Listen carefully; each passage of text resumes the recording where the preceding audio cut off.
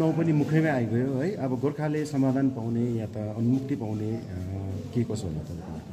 हैन, अब चुनाव आउँदा मुक्ति पाउनु नपाउनु, चुनाव आउँदा त एउटा बार्गेनिङको टाइम हो है, बार्गेनिङको टाइम हो। हुनु त अब हाम्रो मुद्दाहरू लिएर दिल्लीमा हाम्रो चर्चा परिचर्चा वार्ताहरू भइरहेकै छ। अफिसियल नभए तापनि कतिवटा गोप्य वार्ताहरू कतिवटा हुँदैछ। अन्त अब जुन हाम्रो मुद्दाहरू छ यो त एट द स्टेज अफ डेलिबरेसन भन्छ नि, हुनुपर्ने कुराहरू अब डायलग गरेर वार्ता गरेर बताउने कुरा जति भयो त्यो गरिसक्यो। झाँसीदेखि यता हामीले वार्ता करस्पोन्डेन्सहरू गरिरहेको छौँ र जे हुनु छ हामीले गऱ्यौँ। र अब यो हो चुनाव आयो, चुनाव अगाडि गोर्खाले केही पाएन यो सबैलाई थाहा छ। अब पाउने आशा पनि छैन, तर भए पनि है राजनीतिमा आशा हुनैपर्छ, आशा गर्नैपर्छ। र केवल अनि केवल भारतीय जनता पार्टीको जुन घोषणापत्रको दुईवटा कुराहरू छ, विशेष गरी अब पर्मनेन्ट पोलिटिकल सल्युसनको कुरा छ, 11 जात गोष्ठी र छुट्टिएको जातिहरूलाई मान्यता दिने कुरा छ। योपट्टि चाहिँ उनीहरूको कमिटमेन्ट के छ? अब 17वीं लोकसभाको त अन्तिम सत्र भइसक्यो र त्यसमा पनि आएन हाम्रो उयोहरू। अन्तिम प्रथम पनि जम्मू कश्मीर लिएर सुरु भयो, अन्तसम्म पनि जम्मू कश्मीरकै कुरोहरू भयो है। जम्मू कश्मीरका पहिला 370 एब्रोगेसनदेखि लिएर अन्तिममा पनि अब जम्मू कश्मीरको ट्राइबल्सहरूले न्याय पायो। र यो कुरोहरू छ र गोर्खाले चाहिँ किन पाउँदैन? लद्दाखीले पाउँदा, मिजोले पाउँदा, जङ्गलबाट नागाहरूलाई वार्ता गर्नु बोलाउँदा है, बोडोल्यान्डको बोडोहरूसँग कुरा गर्दा, अरुणाचलको कुरा गर्दा हामीले चाहिँ किन पाउँदैन भन्ने एउटा ठुलो प्रश्न चिन्ह छ। र नरेन्द्र मोदीको आगमन हुन्छ र नरेन्द्र मोदी भनेको नै भारत सरकार हो, भोलिको दिनको प्रधानमन्त्री पनि हो र भारत सरकारको मुखिया आएर अब हुनु त अगाडि पनि गोर्खाको सपना मेरो सपना भनिदिएको थियो।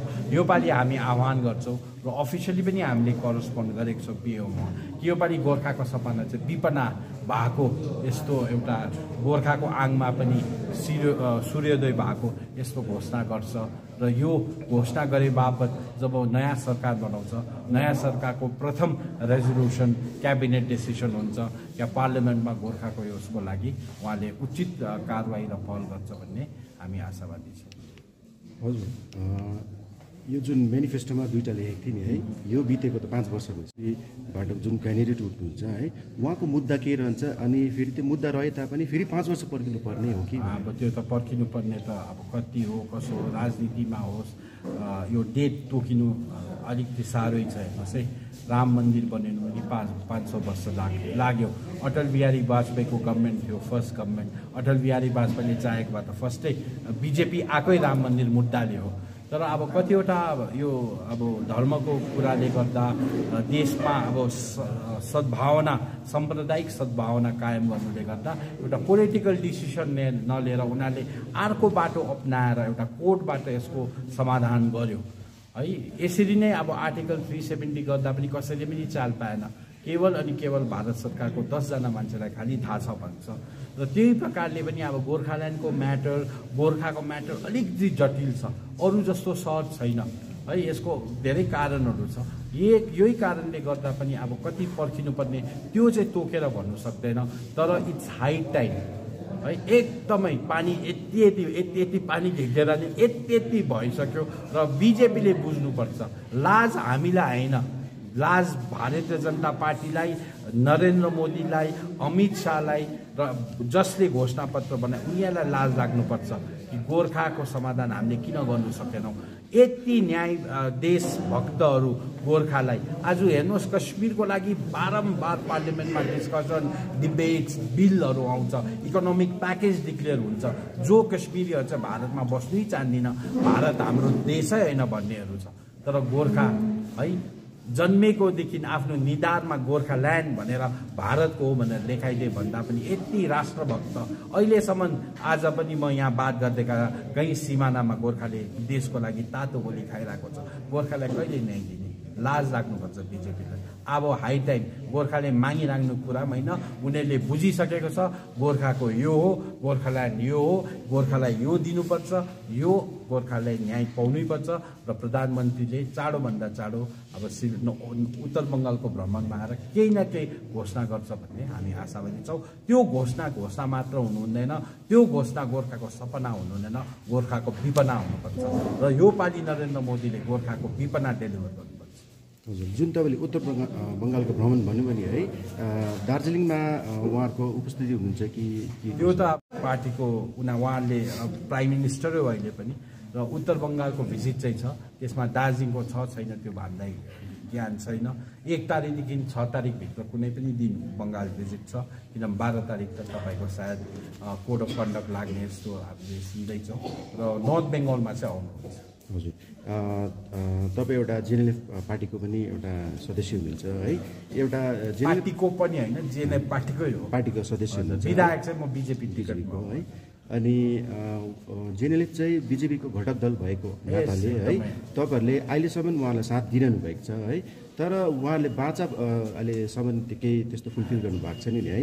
अब जेएनएलएफको टेक के रहन्छ? अब जस्तो अहिले पनि अब जस्तो यो पालि पनि केही भएन, अनि फेरि यो चुनाव सकिएर गयो, फेरि म्यानिफेस्टोमा केही नयाँ लेखियो भने अब पार्टीको अडान चाहिँ के रहन्छ? हेर्नुहोस्, अडान त अहिलेसम्म आजको डेटसम्म जब म यहाँ तपाईँसँग बात गर्दैछु, प्रेसिडेन्टको पनि इन्टरभ्यू आयो, सेन्ट्रल कमिटीको पनि एउटा मोटामोटी निर्णय छ, अहिलेसम्म पनि हामी एनडिएकै पार्टनर छौँ। किनभने हामी अरू के अल्टरनेटिभ छ र? अल्टरनेटिभमा त यही छ कि अब टिएमसी अल्टरनेटिभ हो, टिएमसीको कुनै सरकार बनिँदैन, ममता ब्यानर्जीको अब त्यो दिया सपना मात्र प्रधानमन्त्री हुनु। मनोरञ्जनमूलक भिडियो साथै वरिपरिका खबर हेर्नका निम्ति यस च्यानललाई सब्स्क्राइब गर्न नभुल्नुहोला। र प्रधानमन्त्री भयो भने त गोर्खालाई अझै हेप्ने, अझै थिच्ने है, अरू के छ अल्टरनेटिभ? काङ्ग्रेसको अल्टरनेटिभ थाहा छ, 40-50 पनि हाफ सेन्चुरी पनि काङ्ग्रेसको हुन्छ हुँदैन। काङ्ग्रेसको कति दिग्गज नेताहरूले छोडिसक्यो, काङ्ग्रेस आफ्नै धरातल फुस्किसक्यो, न काङ्ग्रेसले गर्नु सक्छ न टिएमसीले गर्नु सक्छ। को छ अल्टरनेटिभ? सबैभन्दा गर्नु सक्ने सक्षम र जसले गर्छु भनेर प्रतिबद्धता देखाएको छ, कमिटमेन्ट दिएको छ, त्यो केवल अनि केवल भारतीय जनता पार्टी हो। र प्रधानमन्त्री पनि भारतीय जनता पार्टीको बनिन्छ। 2024मा भारतीय जनता पार्टीले 370 भन्दा ज्यादा र एनडिएले 400+ सिट ल्याउँदैछ। त्यसमा हामी गर्वान्वित गर्नुपर्छ, किनभने त्यसमा यो पालि केन्द्रमा केन्द्र सरकार बनिँदा जिएनएलएफ पनि त्यसको एउटा घटक दल भएर हाम्रो पनि सरकार बनिन्छ भन्ने यस्तो छ र हाम्रो कुरा अझै इफेक्टिभली हामी पुर्याउन सक्छौँ। भनेपछि चाहिँ तपाईँको अनुसारले है, अब उहाँहरूलाई जिताएर चाहिँ त्यहाँदेखि हामीले इफेक्टिभली पुऱ्याएर चाहिँ केही हुन्छ भन्ने आशा होइन? आशा त त्यही हो, जिताउनु पऱ्यो नि। हजुर, जिताएर चाहिँ मात्रै हुन्छ भन्ने आशा होइन, जिताएर मात्र हुन्छ भन्ने होइन, हार्दा पनि हुन्छ। हार्दा नहुने काहीँ लेखेको छैन होइन। काङ्ग्रेस गभर्मेन्ट अब यहाँ बङ्गाल फेभरेबल छैन, तर दिल्ली त फेभरेबल छ नि त, गोर्खाप्रति फेभरेबल छ र हामीले जिताएर पठाएको अझै राम्रो हो। किनभने यो स्पष्ट हुन्छ यहाँको मान्छे चाहिँ बाटोपट्टि होइन माटोपट्टि छ भनेर।